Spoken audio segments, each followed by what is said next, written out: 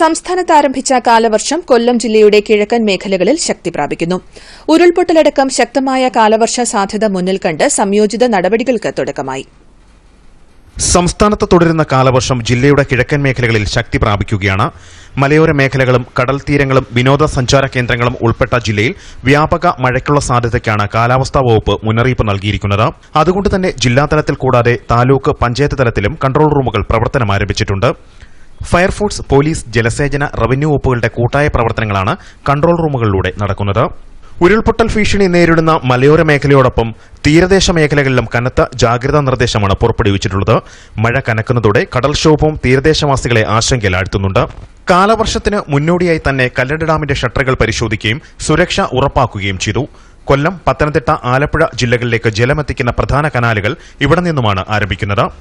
കാലവർഷം ശക്തമാകാൻ സാധ്യത ഉള്ളതിനാൽ കല്ലടയാറിന്റെ ഇരുകരകളിലും താമസിക്കുന്നവർക്കും മുന്നറിയിപ്പ് നൽകിയിട്ടുണ്ട്.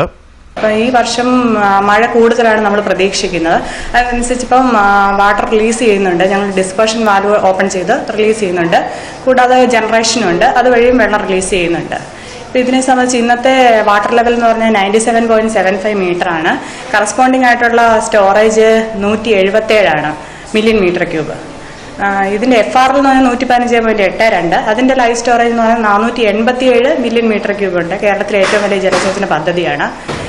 ഇതേ സമയം 2019 ഇതേ ദിവസം 99.97 ആയിരുന്നു ഇവിടുത്തെ വാട്ടർ ലെവൽ. അന്ന് 209 മില്യൺ മീറ്റർ ക്യൂബ് സ്റ്റോറേജ് ഉണ്ടായിരുന്നു. അപ്പോൾ അതിലും കുറഞ്ഞാണ് ഇപ്പോഴത്തെ സ്റ്റോറേജ് നിൽക്കുന്നത്.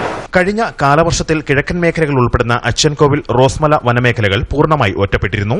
അതുകൊണ്ട് തന്നെ ഇത്തരം പ്രദേശങ്ങളിൽ ആവശ്യമായ ക്യാമ്പുകൾ ആരംഭിക്കുന്നതിനും വേണ്ട നിർദ്ദേശങ്ങൾ നൽകിയിട്ടുണ്ട്. വിനോദസഞ്ചാര കേന്ദ്രങ്ങളും മലയോര മേഖലകളും അടക്കമുള്ള ഇത്തരം പ്രദേശത്തു കൂടിയുള്ള രാത്രിയാത്ര ഒഴിവാക്കണമെന്നും അധികൃതർ മുന്നറിയിപ്പ് നൽകിയിട്ടുണ്ട്. കാലവർഷം ശക്തി പ്രാപിക്കുമെന്നതിനാൽ തീരദേശ മേഖലയും മലയോര മേഖലയും ഉൾപ്പെടുന്ന കൊല്ലം ജില്ലയിലെ ജനങ്ങൾ ഏറെ ആശങ്കയിലാണ്. അതുകൊണ്ട് തന്നെ വിവിധ വകുപ്പുകളുടെ ഏകോപനത്തോടുകൂടിയുള്ള സംയോജിത പ്രവർത്തനങ്ങളാണ് ജില്ലയിൽ നടക്കുന്നത്. സത്യരാജ്, ദൂരദർശൻ ന്യൂസ്, കൊല്ലം.